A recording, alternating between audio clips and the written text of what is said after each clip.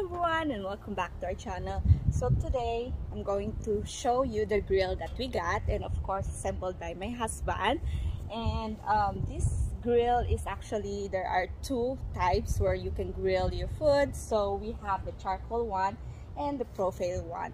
The profane also have this extra right here. It's like, you know, cooking the kitchen stove, so it looks like that. In this little one right here, this actually like for the pots when you cook your for me it's like rice or stew, something like that. And of course I already started the charcoal right here, so it will heat up since we're going to do a barbecue today.